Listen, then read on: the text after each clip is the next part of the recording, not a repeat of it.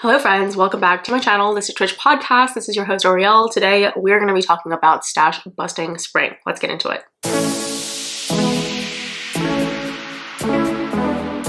Before we begin, I wanted to show off this really cool original piece of artwork that I purchased. This is by Yuri Bobrikov, and I found him in Union Square, New York, and I bought this immediately. I think it cost me like 35 bucks. It's a really cool hand painted. You can kind of see the, I don't know if this is impasto or if there's a different word to describe the physical texture of the product on the canvas, but I thought this was really sick. I'm looking to go get them framed today. I have quite a few pieces that I need frames for. I have prints. This is my only original piece. But yeah, I have my first original piece of artwork. I feel like this is, no, I have a few. I have a handful of original pieces, but they're smaller because they tend to be pricier. But yeah, it's this kind of thing that I frequently find difficult because I need to get frames for them. This one is another one. I have, of course, those two pieces from Veronica that I am just sitting on. So yeah, my bedroom and this office area filled with prints that I need to get framed. But yeah, that's another thing that I need to do during my spring cleaning sessions. Today I wanted to do a little bit of brainstorming slash putting good vibes into the universe, asking for feedback, that kind of thing if anyone is out there. I watched Nora Knits, aka Nora Knits. She did a video podcast recently, one talking about ideal spring patterns that she may or may not use for stash busting, and then she, in her most recent regular podcast update, mentioned that she's going to host her first official knit along. I feel a kinship with Nora that I can't really explain. She said that she started just over a year ago, and so she's kind of like my knitting big sister in my head. In my head we have a parasocial relationship where she's my knitting big sister. I feel like a year is enough time that I can conceive of where she is, where I am now. A year from now is something that I can kind of imagine, and yet I feel like her skills are so robust and so well developed already that I'm just really continuously finding myself being inspired and in awe. You know, whenever I feel like things are going too slowly or I don't really understand what I'm doing, I think about how she is really able to push through a lot of her barriers. And in her first year of knitting, she was not a very shy knitter at all. She just kind of went for it. So if you don't watch Nora already, I highly implore you to check her out. But she recently started this challenge called scrap busting, stash busting, scrap busting, one of them, spring. And the premise is that you're not going to buy new yarn. You are going to actually just use the yarn that you have, in your stash. And she said you can thrift yarn, but ideally you would go through stuff that you already have. You can buy yarn to supplement for a project if you need to, but we're trying to do some spring cleaning and take some inventory afterwards. And that was just an incredible, I guess stroke of timing, because I myself am going to move in 1 or 2 quarters. I'm not really sure what the timing is going to be, but somewhere between early and late summer, we're looking to move apartments. And I just find that it'll be a good impetus to kind of get as much yarn product out and into projects as possible. And if there's stuff that is left over that I'm still not using, won't use, blah, blah, blah, we can look into actually getting rid of that product afterwards. So I thought we might do a little bit of brainstorming in terms of patterns that I'm looking at. They're kind of on a short list, and I will also show you B-roll of all the yarn that I am thinking of using for these projects. Just to make it easier, I think I am going to do just clips inserts, because to find all that yarn, bring it here, and then put it back where it needs to be is just the kind of executive function that I don't have. But let's get into it. The first thing are patterns that I already own. So I'll indicate whether or not I have them or not, but I'm going to try to organize them. The first thing on my list is the Look at My Holes by James and Watts. I'm having a James Watts phase. I always kind of knew what he was about. He's been on my radar in terms of showing up on my Instagram feed. I think he's just the kind of artsy aesthetic knitwear designer that kind of rolls up in my world. And I really like the way that his products tend to feature Noro yarn. And so this is not one of those projects, but that is kind of how he got on my radar. So through Instagram, through the fact that I'm always searching up Noro yarn patterns. Yeah, Look at My Holes is a cute kind of half sleeve mesh t-shirt. And I think Jessie Made Designs has a tank top to go with it that you can wear underneath. But because it's a very short yardage project, and it looks like the weight is pretty flexible. I mean, it is a mesh top, so I mean, how particular can it get? I don't know. I imagine that it's relatively flexible. I have quite a few different yarns I'm thinking I could use, but I don't I have a few stipulations. One is that I don't necessarily want it to be super variegated, so I don't want like a self-striping yarn, and I also want it to be like somewhat fabric appropriate, which is kind of confusing because this top is neither something you can wear for warmth nor coverage. This is really just like a decorative piece. So I think a lot of the oomph is already in the design because it has such an open mesh kind of layer. I really can only imagine myself wearing it over like a bralette or a sports bra, like something kind of loosey and airy the way you'd see it in photos. Or I could also see myself wearing like a quite modest full length, kind of like what I'm wearing underneath this, like a full length long sleeve shirt, and then wearing on top as just like a cool layering accent piece. But again, it's not going to provide any warmth. So even though I have quite a lot of scrap or stash wool, I'm not sure how practical it'll be. My first choice is Noro Silk Garden. I think I have some with me, but again, I can't find it right now. But I have 3 balls of this Noro Silk Garden that I purchased for my birthday. It was on sale. I think it was around like 15 or 20% off, so I snapped it up and I bought all 3 balls that were left. Now, each ball only has 100 yards. So if I do it in my recommended size, the way that he shows it, it's kind of like a closer fitted garment. I think I will just make it with the yardage that I have. However, I was talking with a friend and I thought maybe it might be cuter as like an oversized mesh sweater. I think it also looks a little bit less salacious when the fit is like not as form-fitting. I kind of have the body type where even like modest clothing tends to look pretty, I don't want to say like I just have a body type that tends to be objectified. The kind of like silhouettes that I wear don't always look super wearable on me because they tend to look a little bit more inappropriate in the workplace. That's just kind of a conversation around bodies and body shame and all that stuff that I don't want to get into today. But I think generally if something has a more daring cut or a daring design piece, I try to find other ways to tone it down so I can wear it in more flexible ways. Like obviously a fun, sexy shirt is like amazing, and I'm probably going to make one later down the line that's a little bit less functionally minded and a little bit more style minded. But yeah, I'm kind of lost. So the one option that I have is the Noro Silk Garden in the fitted, and that's going to be a little bit more like sexy, fun, like hot girl summer. Another option I could do is just make it in like a fisherman's wool brown. I have a full ball of fisherman's wool left. I used it for my Burgos vest and the bindings and the ribbing and all that stuff, right? So I probably used like a small ball of it. I had pulled apart a small ball and wound it up, and I used up the whole thing, and now I have none left. So I'm thinking, you know, I have probably 400, 500 yards of it left. I could probably do it in just like a solid brown, and that might be something that's a little bit more wearable, a little bit more everyday. You can throw it on top of like a sundress or something like that. But for now, I'm still kind of sitting on it. The other option that I have is the Noro Viola I own in a purple color. And I like this one as an idea because it's colorful. It's a color that I really enjoy, which is that like purple color. It can go with a light base, and it can also go over like a black and kind of look flexible either way. So it's neither too sweet nor too edgy in terms of the color palette. And I also find that because it's slightly variegated but not fully like stripy, I think it'll work really well with the mesh pattern. We've got 3 contestants for the yarn, I guess. So, you know, if you have a strong opinion either way, definitely let me know. A product that I just started swatching for today is the Palmier sweater sleeves. Palmier, I actually have no clue. I'm assuming it's Palmier. They're like the cookies that are, I don't know, they almost look heart-shaped. They're really, really cute.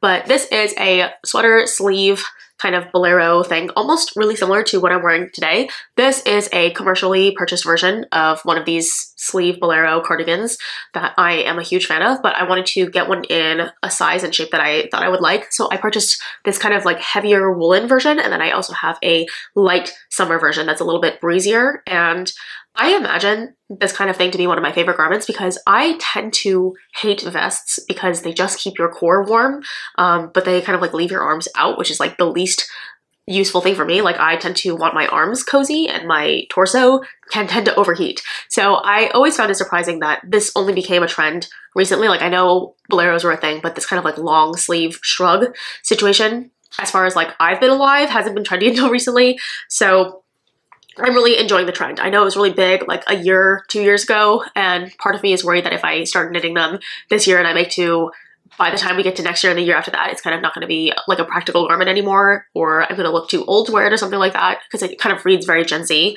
and very young.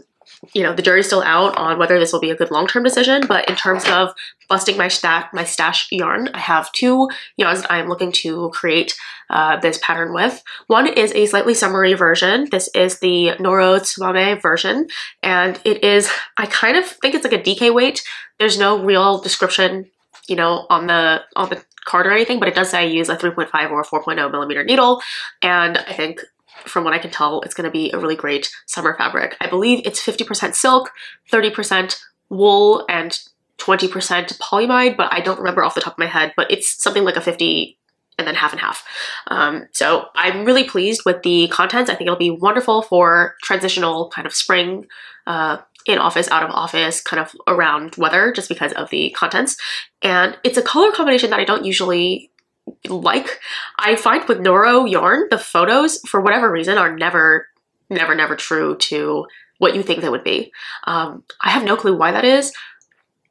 And also I find that a lot of stores don't take new photos of their Noro yarn. They just use like the stock images. And I don't know if that's like a policy that Noro has put in place as a brand. I don't know if it's because they're trying to control like the photographing of the yarns, but most of the photos that I've ever seen of Noro yarn never come out the same. Granted, I don't really care. Like, not that I don't care, but I'm almost always happy with my purchase anyway. I've purchased quite a few different Noro yarns over the last like few months that I've been knitting. I've probably tried like 5 or 6 different yarns in different colorways, and I've liked all of the products that I've made, even though sometimes they're not what I expect. This is one of those versions. I got it for my birthday, and it's been sitting, you know, in my pile for months because I didn't know what to do with it. But I kind of felt like the color was a little bit shocking. But now I finally feel like this project might be fun. I think it'll be nice to wear with like a simple black dress underneath. I have like a few maxi dresses that I wear to work, and just generally, I think it could be quite a nice way to add color into my wardrobe without it being like too big of a block. I think because it's just a sleeve garment, it'll be quite nice. I think for this one, I'm imagining the bell sleeve version, and then the second version that I have will be the Noro Kurion. Is that what it is? Yeah, it's the worsted weight version, and I have it again in a colorway that I didn't expect. It is a purple and brown colorway and green. Purple, green, and brown. It's like a very earthy, kind of almost whimsigoth vibe. So that's kind of what I'm going to go for there. Again, colorway seemed a lot more vibrant online and a little bit different, but in person it looks a little bit, again, earthier, muddier, probably more wearable for that reason. And there actually is a Unif cardigan that is in a similar colorway, so I'm not too mad about what it is. It is just like wildly different from what it looked like. But that's another version. I think that one I might do like a puff sleeve version similar to this piece. So yeah, those are the 2 palmier sleeves, and again, I don't anticipate being able to finish all of this by the end of June, which I think is when Nora is officially closing her knit along. From there, I have 2 more yarns that I'm going to assign to probably a James Watts pattern. This is the Beads of Joy pattern. I love the little ripples that are in there. He recently released another pattern called the Pent Pillar Pullover, which is like also kind of a modular design. That's, I think, what he's known for. These beautiful undulating kind of reverse ombre contrast patterns, I just feel like show off the Noro yarn in such a way that is fresh and modern without being, I don't know, like too much for what it is. I think so much of what Noro is known for are how beautiful and kind of granular these changes are. And then with his kind of modern minimalistic block pieces, I really like the way they come out. So I have 2 more yarns that I'm looking into for this one, and these are newer acquisitions. One is the Noro Kurion in this kind of lilac nude brown combination. I think it's a really intriguing color combo. My only fear is that the yarn is technically a worsted weight, and I think this project calls for a DK weight. I've seen people in the Ravelry notes talk about doing it with this yarn, but it seems like it's really tight. They might run out of yarn. You know, like people have had to do like contrast binding in different colors. I also am not going to be able to knit like a size 1. I'm probably going to do like a bigger size. So I'm a little fearful that with the like just 500 yards I have, I'm not going to have enough. So my other option is the Noro Haruito Hojo, I think is the colorway. It is this absolutely stunning spring colorway. I mean, like, it is so springy, so sweet. I love the color changes. I think it's a really vibrant combination of colors. I don't know how good it'll look on me in person. Like, again, I have no clue what this is actually going to turn out looking like. But I do feel like Noro yarns are one of those things that are not always super flattering on you, but they're just like so fun and so vibrant and like dopamine inducing that I feel like I wouldn't necessarily mind. And I love the little squiggles. I think they're really fun. Again, like the motif is just, I think what brings it a little bit of freshness. I find that some of the Noro magazine patterns, I mean, probably speak to some people because it's been such a long-standing publication for so many people in so many countries, and like they're popular for a reason, but I don't necessarily always gravitate towards those like almost like granny square like cardigans. Something about the fit is just a little bit, I don't know. I just like feel like it doesn't seem as fresh in design, and I feel like James Watts is like my personal Noro catalog where I feel like everything he does is pretty fresh. So I'm still between those two. I'm not sure exactly what I want to do about that. Speaking of being on a James Watts kick, another piece that I am looking into potentially making for the spring would be the color quadrant top. Now this is really, really fun because you can pick any, I believe 4 colorways, but he also says that there are actually 13 different pieces you seam together, so you could technically go up to like 13 pieces of contrasting yarns if you want to kind of have a whole scrap busting project. But I like the way that this looks, and there is a colorway that really speaks to my personal like color scheme preferences. There's one that has the same colors that I would use.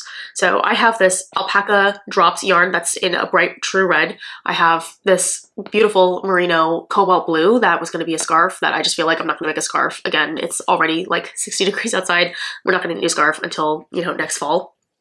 There is like a baby blue that I was going to use for my cardigan that didn't end up working out because the, you know, the colors again were kind of misrepresented online, so I didn't feel like it was a good fit. So I'm going to have to find a use for that, and I think that would work well.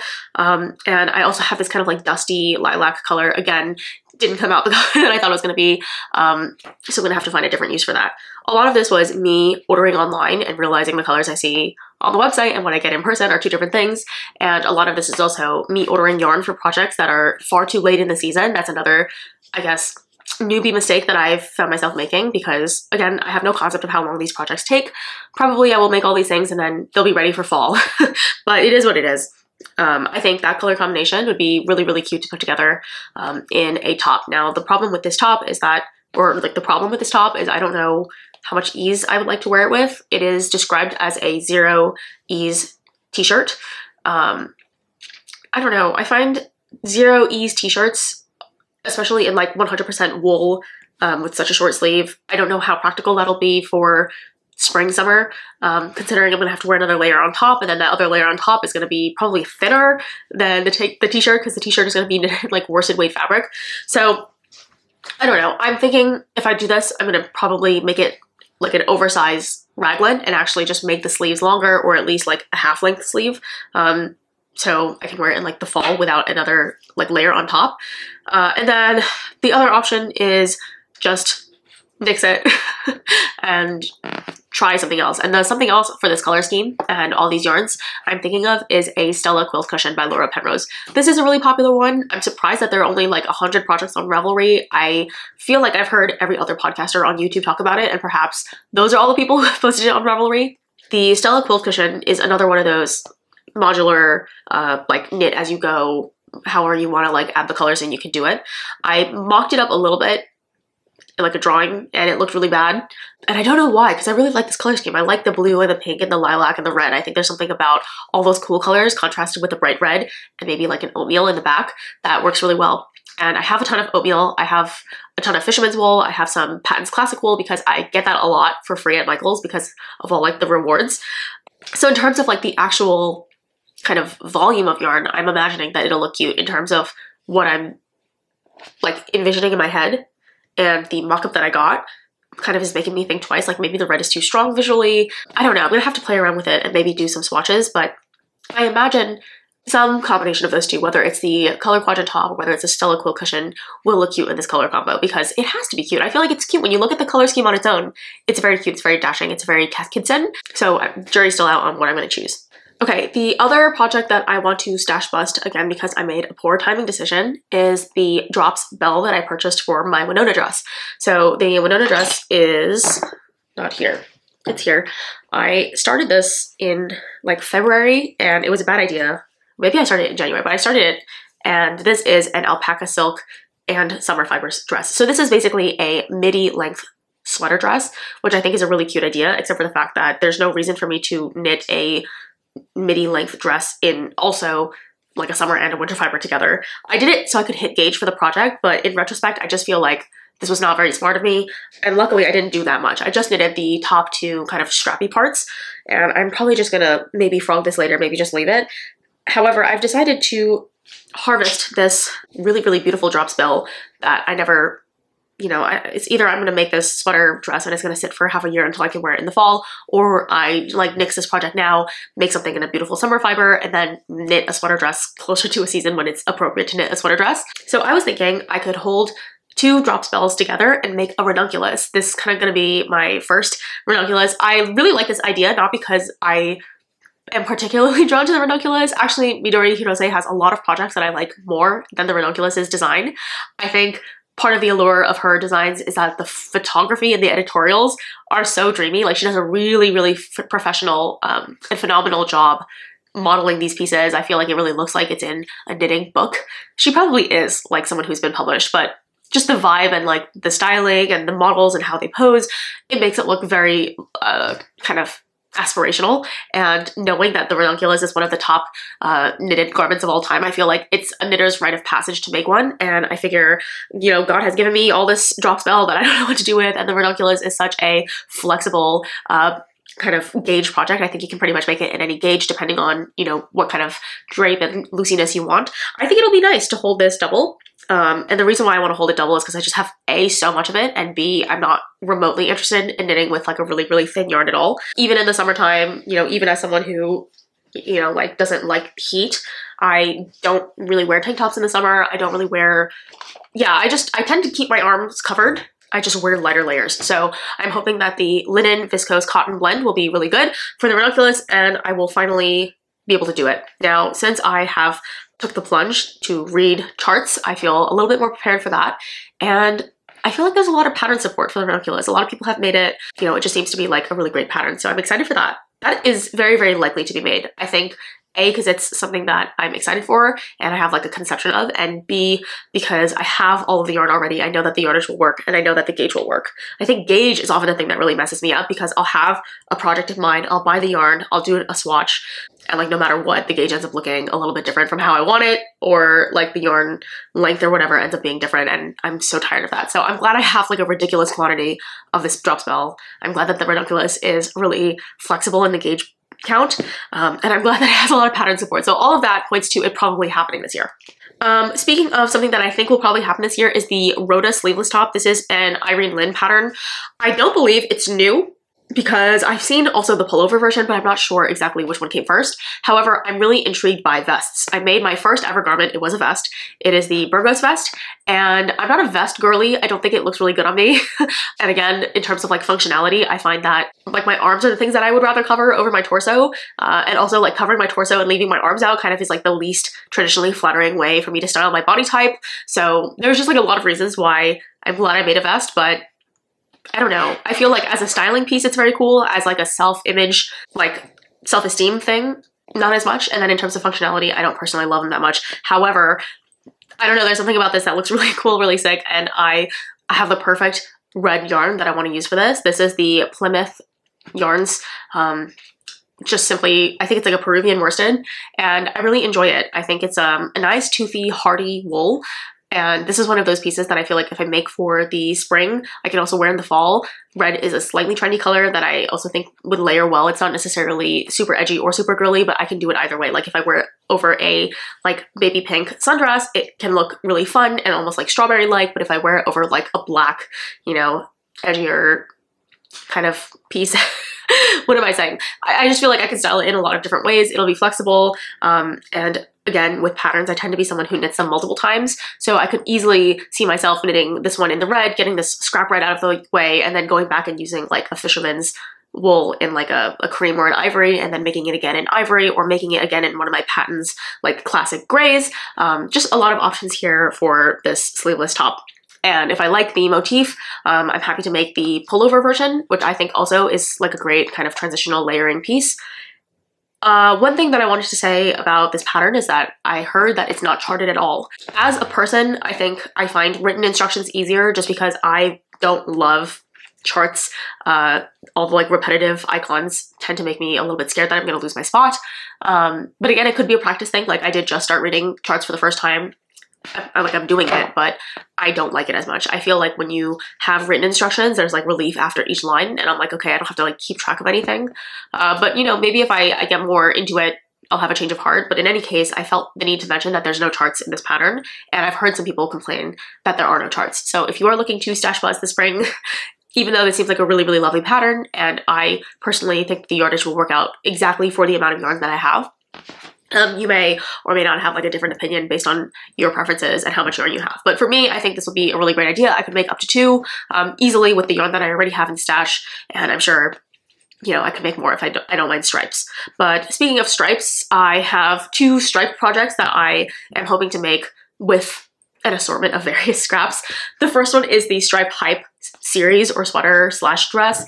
Again, this is not exclusive to a springtime garment because obviously you can wear a long sleeve product any time of year. I am just a little worried that if I stash bust and I make this, it's going to be like June or July by the time it's done, and then I really won't have anywhere to wear it until fall in like late October or something like that. But yeah, obviously this is a really popular suite of patterns. This is from Veronica Lindbergh, and she makes this sweater that has kind of these chunks and also a floor length, or I don't really remember what length is, but it's a longer dress. And I think this is really great for people who just have a lot of yarn that they need to use up. Again, I have like yarns, right? Like I mentioned that there were plenty of like single or double skeins of yarn that I have that I'm sitting on and I don't know what to do with them. This is kind of like the last kind of garment on my list of spring stash cleaning things because I'll have to wait until all my scraps are over before I can use this. But of course, that's always an option. I don't really have a vision for what I would do. You know, I had thought of that color scheme that I really enjoyed, the pink, red, purple, blue one. But I don't actually know, you know, again, which pattern will end up working. And the last color combination I felt the need to mention is the alpaca silk and the kid mohair kind of 2 strands of flowy something combo. Now I thought about maybe the Papa's pullover, and I also recently thought about the puff sleeve knitting for Olive pullover and perhaps the Laura Penrose souffle set. There's like bigger ones, heavier ones, lighter ones, and all kinds of versions of this. Any kind of like light blouse. I'm, you know, also imagining something like the Cumulus blouse or like the blouse number 1, but the problem with those is yardage, and I think that is where I'm going to be a little bit kind of playing yarn chicken, figuring out my actual tension and how much I can get away with. Personally, I find with these like really romantic mohair, silky kind of drapey blouses, having a really loose gauge actually is pretty conducive to it looking good. I would rather it be like looser and drapier than like stiff. So I'm going to see if I can stretch my yardage by kind of making it holier. So that way it's not a super tight knit sweater. There are versions of kind of the all mohair or all alpaca kind of floofy sweaters that I've seen that I definitely have on my list, but because they're so tightly knit and the gauge is a little bit like finer, it doesn't really make for a great breathable summer or spring piece. So that's kind of the last thing I'm thinking of. In terms of like errant ideas that I don't have like in particular patterns to assign for, one is that I have loose skeins of like boucle and really fluffy mohair, but like only 1 each. And that's not super helpful. It's one of those things that I can probably work into a stripe here or there, or I can do like a contrast ribbing or a cuff or something. And that's kind of frustrating. I have a handful of superwash yarns that are not like nylon reinforced. But I don't necessarily love superwash unless it's for like a chore sweater or like a thing that I wear on the house. And even then, you know, I would need a huge quantity to make something practical. I'm thinking of maybe making blankets. So like maybe do the Stella Quill cushion, but in a blanket format where you just kind of stitch together 9 big flying geese, you know, or Ohio stars. But, you know, that also feels like, I don't want to say uninspired, but I'd have to have enough colors of the yarn that it kind of would work out, and I would need to have enough colors of these scrap yarns to repeat it enough times that it would work out as a like blanket, and I don't know if there is enough yardage for that either. But in any case, I thought this would be a fun little showcase of at least the patterns that I'm looking at these days. Perhaps it'll be fun to go back at the end of the year and see exactly what I did end up doing, or maybe I'll update, you know, at the end of Stash Busting Spring. Wow, that is a remarkable list of consonants to get out of your mouth at once. But in any case, I was thinking that I could check in at the end of Stash Bust Spring and show you what I did end up making. So this is the official start. Yeah, the goal is to get rid of as much yarn from now until when I move in the end of the springtime / start of summertime. Because I have a lot of yarn. It is a lot of like kind of useless quantities of yarn because I made mistakes. And you know, even when you think you fix your problem, which is the problem that I had last time, was that I was buying 2 balls of yarn and you think you fix it. So this time I bought yarn according to pattern, but then the patterns ended up not working out and the yarns that were displayed online didn't end up looking, you know, accurate in real life. And then sometimes I have gauge issues. All of those things kind of make it so I feel like every time I feel like I have a little grasp on how to like make fewer mistakes in knitting, I don't. There's yet another thing that I haven't considered and then I'm back at square one again. So I have these like piles and piles of yarn in my office that I would like to knit up, thought I had good plans for, don't have good plans for, and hopefully this is just useful. Let me know if you're participating in Stash Bust Spring. I think that'll be really fun. Yeah, ideally you see some of these projects on the needles sometime soon. And with that being said, I think we're all set. So thank you so much for watching and I will see you on the next one. Bye now.